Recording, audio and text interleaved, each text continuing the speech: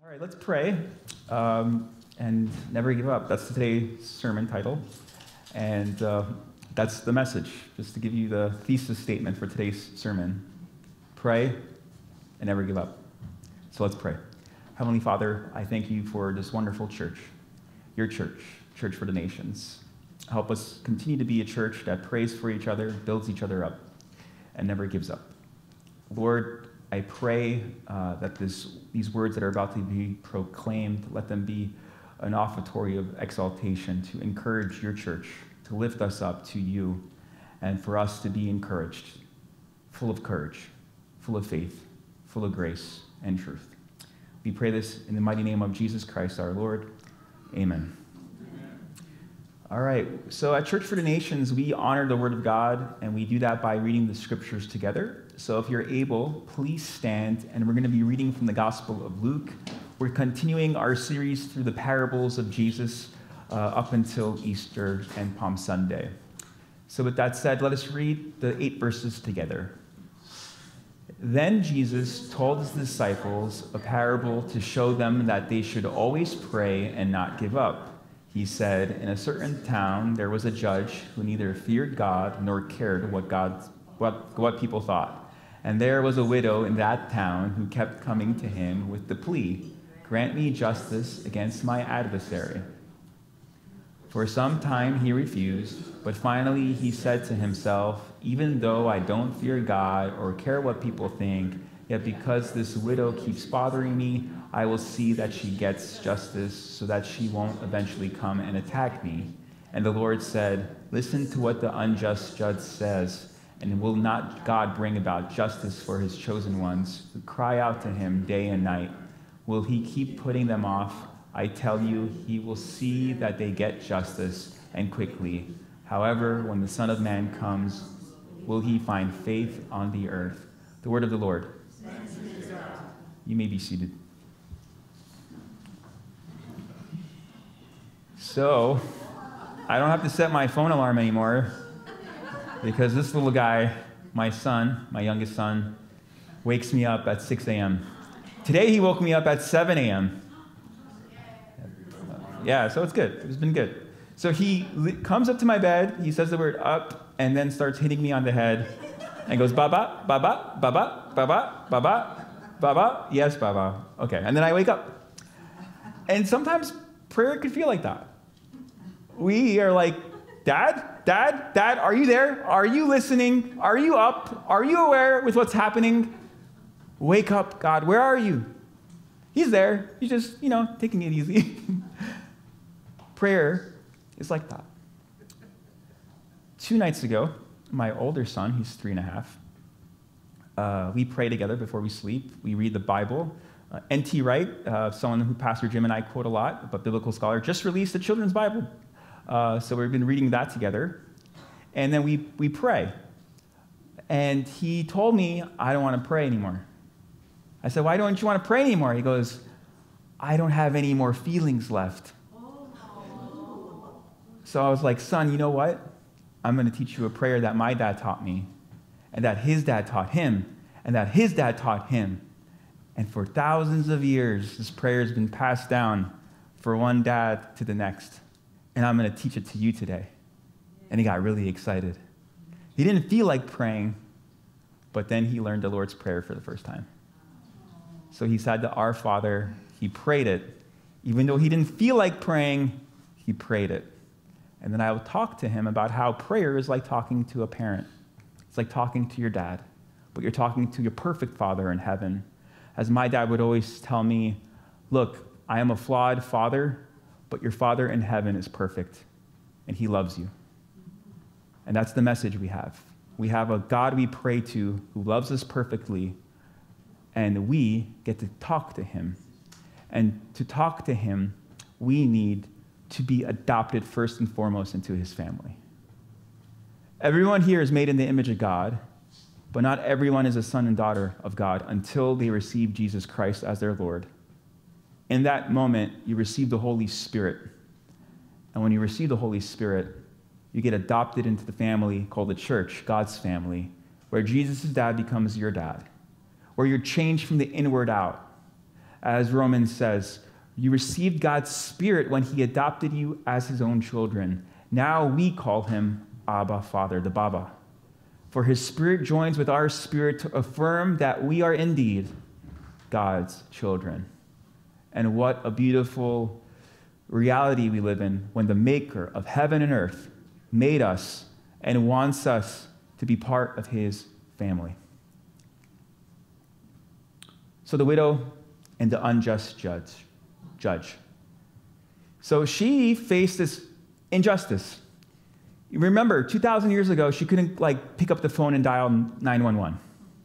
There was no detective coming to her door, looking for forensic evidence, trying to solve the case. She had to bring her case before a judge.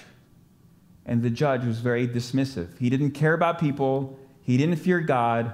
He was his own little world. He was just doing his job. Maybe callous, maybe just kind of a stoic individual. Didn't want to use empathy in his job. Just was dismissive, as the scripture says.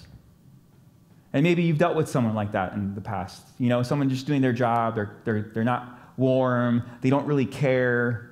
This judge was like that. And this widow, we don't know what her injustice was. Maybe she lost her husband. Maybe he was murdered. Maybe something bad happened to him. Jesus keeps it vague on purpose because there's so many injustices in this world. There's so many things that we're longing to be made right when they're not. And this widow is experiencing the hardship of hardship. The Bible says pure religion is taking care of widows and orphans because widows and orphans can't give you anything back in return, especially back then, 2,000 years ago. You were in an awful situation if you were a widow or an orphan, and pure religion is taking care of them. Loving people who can't give you anything in return. There's no networking opportunity. You're just loving and sacrificing for the other because that's what our faith is about, loving people. And this widow who's going through a hardship is demanding justice, and she's not getting it. So what does she do? Does she give up? No. Luke says the parable is about not giving up and praying. She was persistent in her prayers, persistent in her resolve. She didn't lose heart. That's actually the Greek translation. She did not lose heart, as we sang as the first song today. She did not lose heart. She did not give up. She was persistent, and she kept knocking on the judge's door and said, give me my justice. This needs to be right. This wrong needs to be vindicated. There needs to be something done about this great injustice that I faced. And Jesus is telling us, look, if we go to our Father, who's not a callous, stoic God, but a loving Father, if we're going to him with our prayers, him with our persistence, you don't think he's ultimately going to right the wrongs eventually?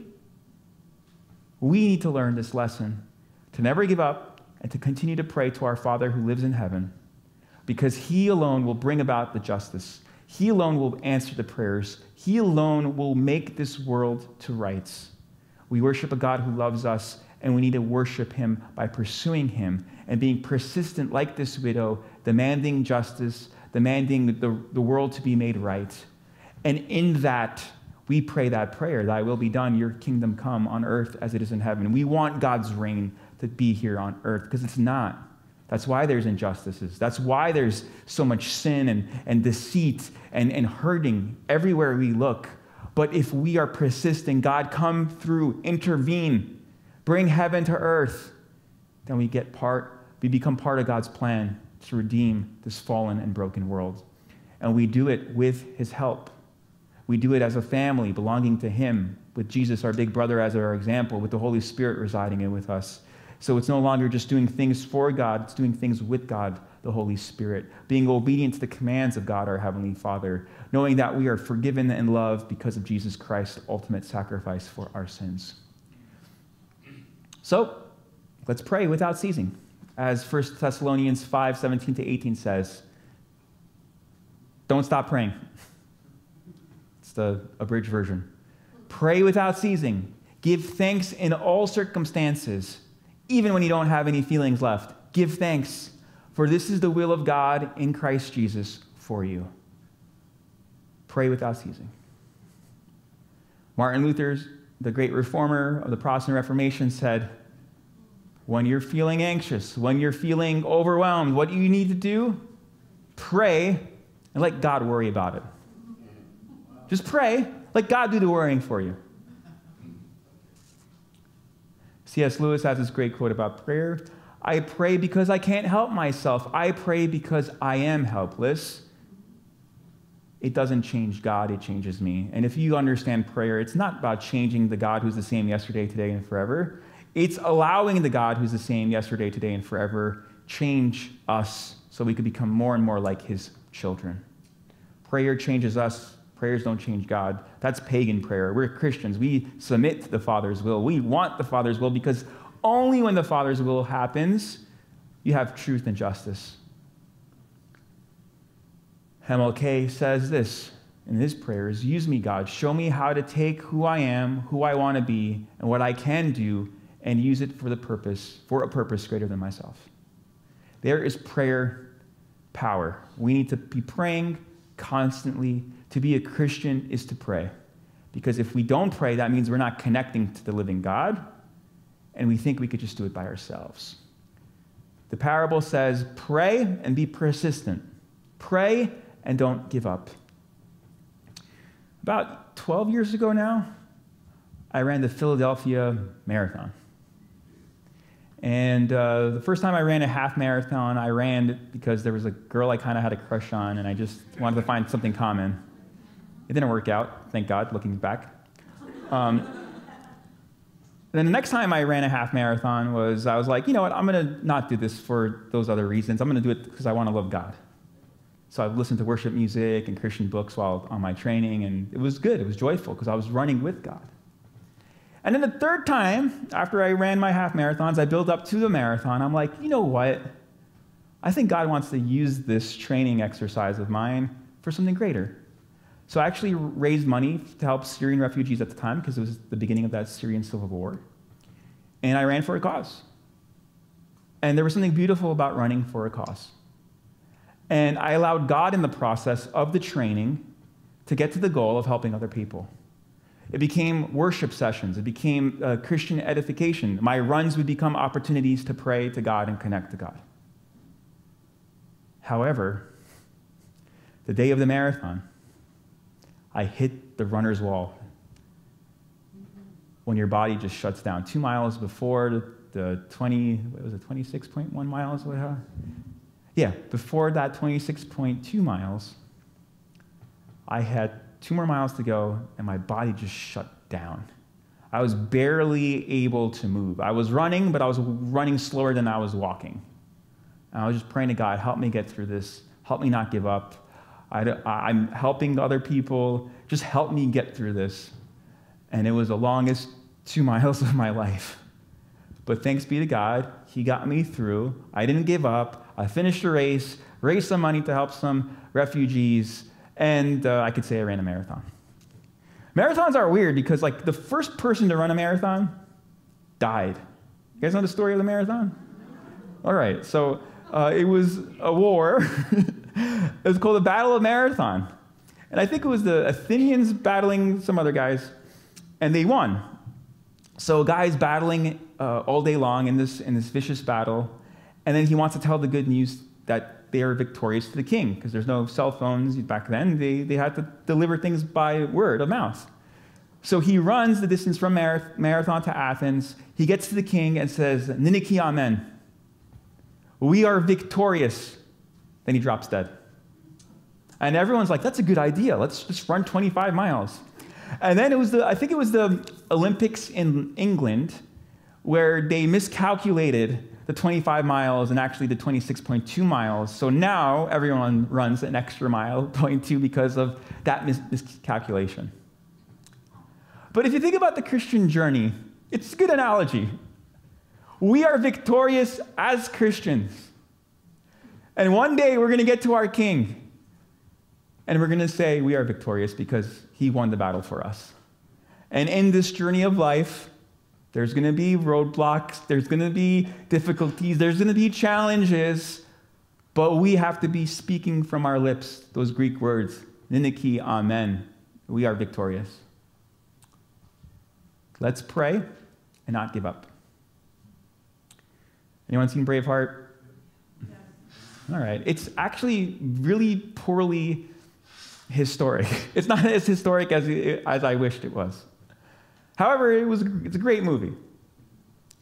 And the Braveheart is actually not Mel Gibson's character, William Wallace, but Robert the Bruce, the King. Historically, he's called Braveheart. And in the movie, it doesn't necessarily say William Wallace is the Braveheart, but actually Robert the Bruce, who in the pivotal moment of the movie, another spoiler alert, it's been like 30 years, come on, you have to see it by now, he betrays William Wallace and the rebellion against England. And he tells his dad, after betraying this figure, I don't want to lose heart. And then the dad says, no, everyone eventually has to compromise. I don't want to lose heart. Eventually, after William Wallace's sacrifice, Robert the Bruce leads, which is historically accurate, he's the one who leads Scotland to its independence. He's the Braveheart. He didn't want to lose heart, even though he compromised and sold his soul.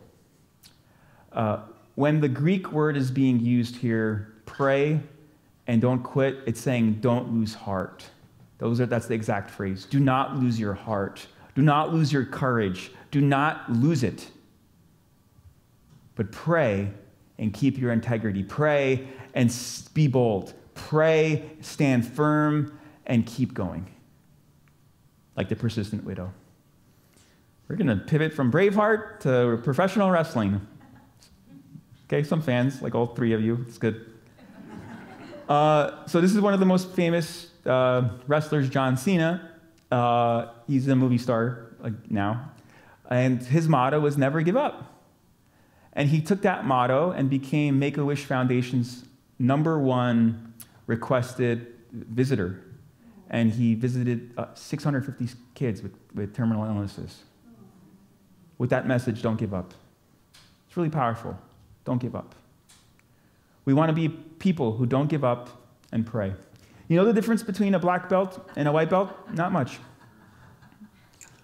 A black belt is what? A white belt who never gave up. That's what a black belt is. What's the hardest belt to get? The white belt, because you can't get the black belt unless you start. Don't give up. Let us pray. So this context of this parable is in the sense of seeking justice in the here and the now. And before I was called into ministry, or actually during the time I was called into ministry, I was a political science undergrad. I actually lived in DC for 4 years, studied government, worked on Capitol Hill, and my cause that I fought for was making sure America, the United States, where I'm a citizen, acknowledged the Armenian genocide that took place in 1915. 1.5 million Armenians were systematically annihilated, uprooted from their lands, and that's why Armenians are scattered all over the world. And sadly, America did not recognize it as genocide. They're political allies with Turkey. Turkey still doesn't recognize it. But this was my issue. This is my home in America. They have to be the ones who I call it for what it is, because history repeats if you don't condemn atrocities. Hitler himself said, who remembers the plight of the Armenians after he invaded Poland, and then used the template that the Turks used for the Armenians to do the Holocaust. We have to call injustice, see it, and condemn it so it doesn't repeat. And sadly, it keeps repeating and repeating and repeating. Moral of the story is this was my social justice cause. And 3 years ago, the House, the Senate, and the President all acknowledged it as genocide. I lobbied on Capitol Hill. I did a lot of social media campaigns. I have a lot of stories from it. One time I preached in Times Square, and it was like the closest thing I had to a viral video content, just calling out Turkey to acknowledge genocide. And it's still not, the work's still not done because of what we talked about last week when we had the issue of Artsakh mentioned by our guest. And the perpetrators of the crime still don't accept that they committed genocide. What is your cause that you're crying out to God?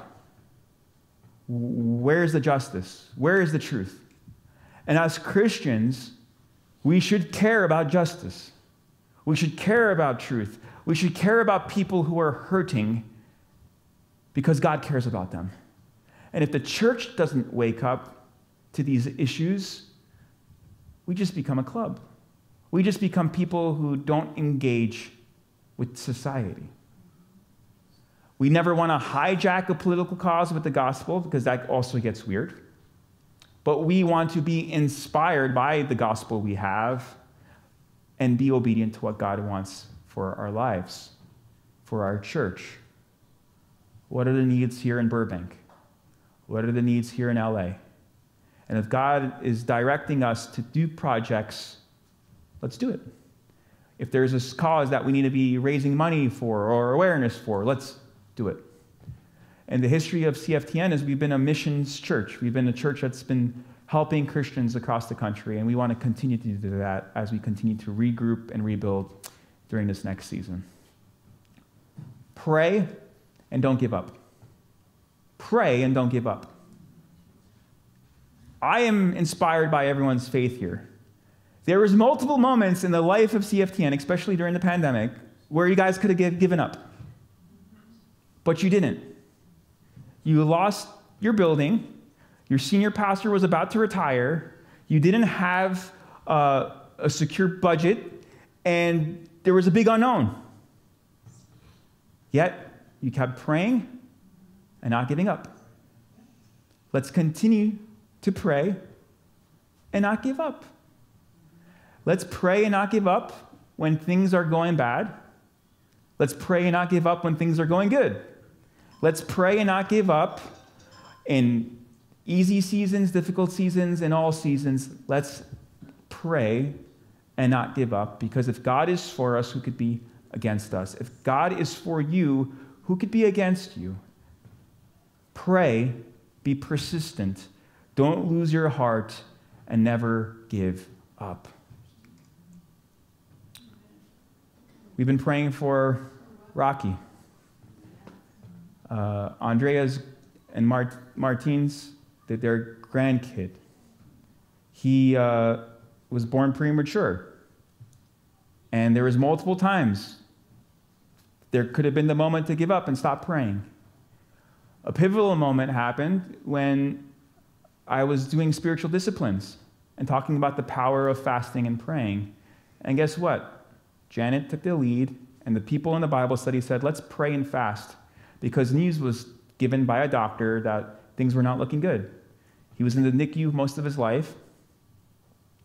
Last week, he went to a regular room, and if things are going as they are, this coming week, he's going home.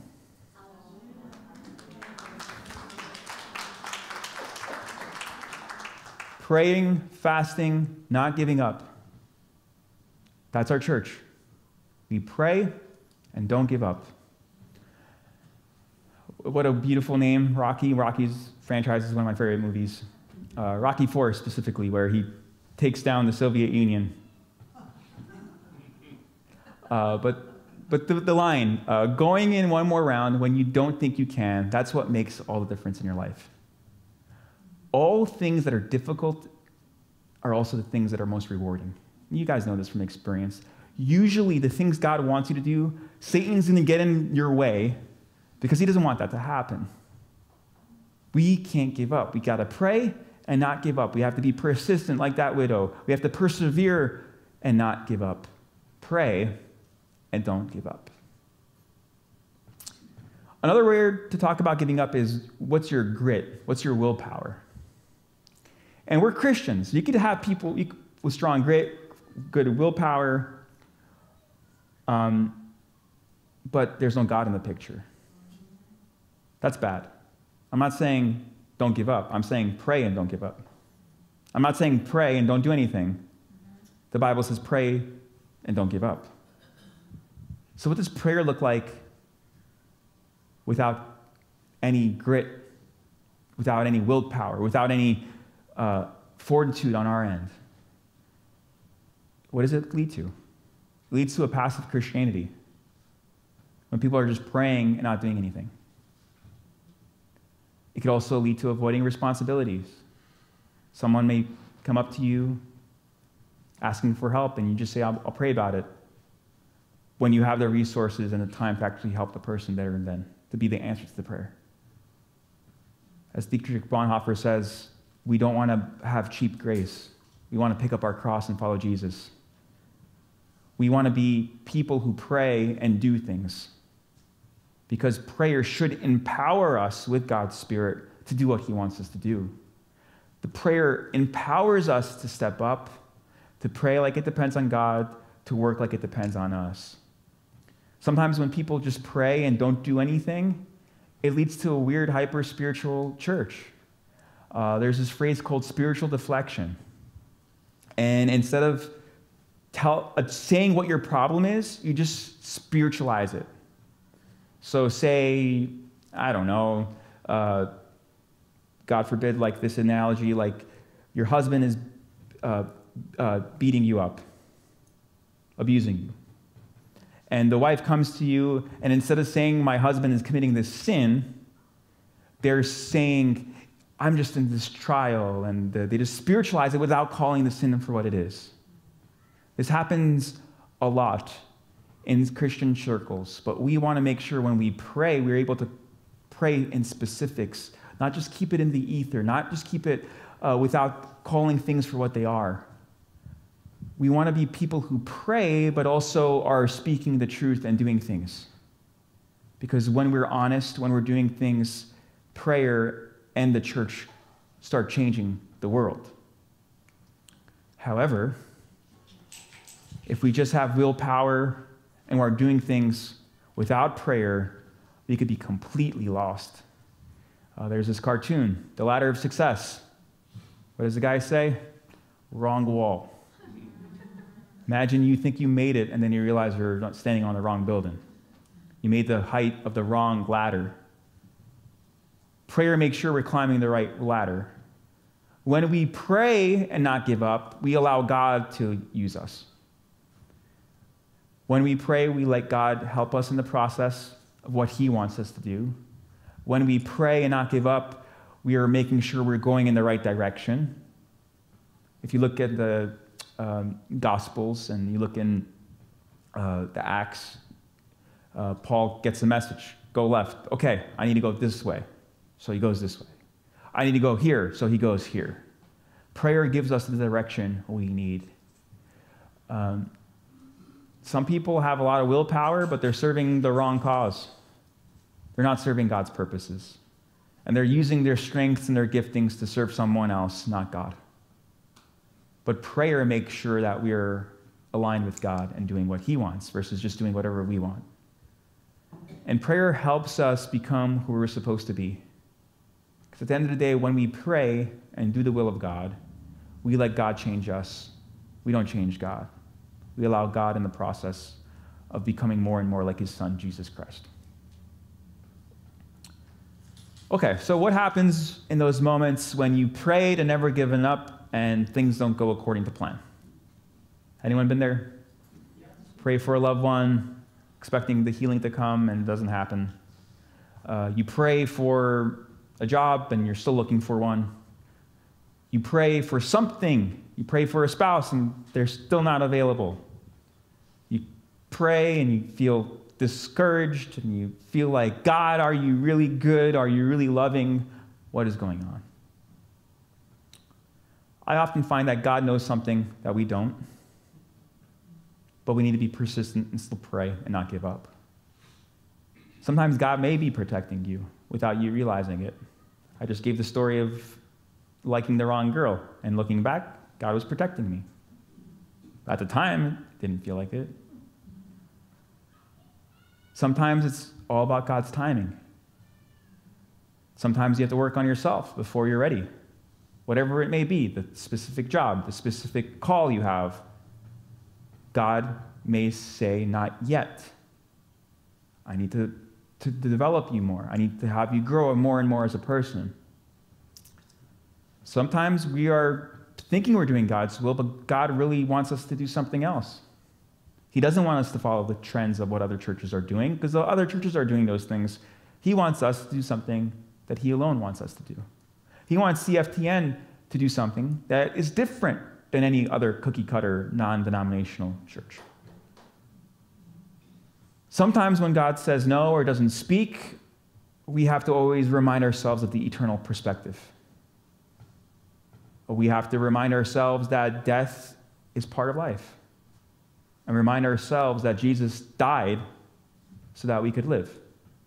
That even though we will die one day, we will rise. One of the greatest miracles in the scriptures is Jesus raising Lazarus from the dead. It's a pretty amazing miracle after 4 days. But guess what? Lazarus still died. Sometimes we need to have a theology of the cross, the theology of sin and Satan. These are all forces that we are dealing with. But we have to say the Niniki Amen. We are victorious. Even in the midst of death itself, we belong to God. Nothing could separate us from the love of God our Father. Nothing. Not hell, not heaven. Nothing in this world can separate us from the resurrection and the love of Jesus Christ. We need to have an eternal perspective when things don't go our way. So, we also need to finish well.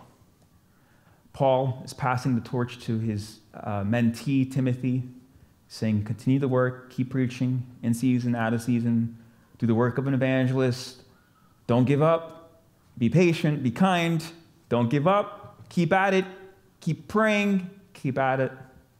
And then he's saying his final words. For I'm already being poured out like a drink offering, and the time for my departure is near. I have fought the good fight, I have finished the race, I have kept the faith. Now there is in store for me the crown of righteousness, which the Lord, the righteous judge, will award to me on that day. And not only to me, but also to all who have longed for his appearing. Do you long for that day where just like you ran your race and you're going to be with God for eternity? Where he's going to say, well done, good and faithful servant. But in the meantime of getting there, I'm going to still run. Even though I might have hit my wall, I'm going to pray for that second wind to keep going. Even though things are getting even more tiresome and troubling, I'm still going to pray and not give up. I'm going to keep fighting one more round. I'm going to keep running one more mile, knowing that God is with us and his church is with us. We need to be persistent and enjoy each day we have and be grateful for it. Because we're still around, that means there's work to do. That means there needs to be some prayers that need to get answered. There needs to be change that still needs to happen. God still wants to work in us and transform us from the inward out. He who began a good work will carry it through to completion until the day of Christ Jesus. Let us pray and not give up. Therefore, since we've been surrounded by so great a cloud of witnesses, let us also lay aside every weight and sin which clings so closely, and let us run with endurance the race that is set before us, looking to Jesus, the founder and perfecter of our faith, who for the joy that was set before him endured the cross, despising the shame, and is seated at the right hand of the throne of God. You think Jesus wanted to give up? We're about to approach Holy Week. We're going to have a Maundy Thursday service. Every week when we celebrate the Lord's Supper, Jesus was praying and asking, God, if there's another way to take this cup from me, if there's another way to bring about the salvation, please, now is the time. But he knew that this was the way. And he knew this is what he needed to do for us so that we could be saved. And he had the joy set before him, knowing on the other side of the cross is the resurrection, is the new earth, new heaven. On the other side of the cross is our spiritual adoption. On the other side of the cross is the plans that God had for us before the foundations of the world. Look to the Lamb of God who was slain before the foundation of the world, as Revelation says. And Jesus kept praying throughout his life. And on the cross, as he stood there, dying for our sins, he says, Father, Into your hand I commit my spirit, and it's done. It's finished. It's accomplished. Finito. I ran the race. This is the finish line. And he gave up his spirit. But 3 days later, he rose from the grave in a new body, completing God's plans for us. Dying so death could die. Rising so love can win. And when we accept him as Lord of our lives, we belong to him. He not only saves us, but leads us. And when we pray, we know where he's leading us. And when we don't give up our courage and don't lose heart, we keep going when there's the meandering along the journey, when there's roadblocks, where there's difficulties. We don't give up because Christ never gave up. We don't give up because we know God loves us and is for us. We don't give up because he cares about us. So, church, let us pick up our cross and follow Jesus, the author and perfecter of our faith. And when things are going good, keep praying. Don't give up. When things are awful, keep praying and don't give up. When things are okay, keep praying and don't give up. And when we're struggling on the journey, let us lift each other up to remind one another. Let us pray and never give up because God is with us. Amen. Brothers and sisters, I want to invite us to the Lord's table. This is our weekly reminder that Jesus Christ did it for us. He's victorious. And he's wanting to break bread with us today. If you're a Christian, welcome to this table. If you're not, please don't partake. On the night of his betrayal, after giving thanks, Jesus took the bread and broke it and said, "This is the blood. This is the body broken for you. Whenever you eat of it, do it in remembrance of me." Likewise, he took the cup and said, "This is the blood shed for the remission of sins. For whenever you take and eat, drink, you proclaim our Lord's saving death until he returns." I'd like to invite the communion servers and the band up, and please join me in prayer. Lord Jesus, we thank you for finishing your job here and bringing about our salvation. As we come to your throne right now, as we come to take the bread and drink the wine, help us endure through whatever season we have. We thank you for the grace there is, the forgiveness there is, because of the sacrifice. We thank you for your great love. We thank you for your faithfulness to us. So, Lord, if anyone here is in a difficult season right now, speak to them, lift them up, guide them, comfort them, give them the justice they need, your peace that only you can give. Lord, we pray that you're with us as a church. Help us do what you want us to do. Let us not devise plans that we think are not of you and think we'll do great. We can't do anything great apart from you. So, Lord, if there's anyone we need to forgive, help us forgive them as we come to this table. If there's anything we need to confess, help us give it to you right now. And give us your peace, your joy, your truth, your love. Because of the sacrifice, we are forgiven in the mighty name of Jesus Christ. Welcome, church, to his table.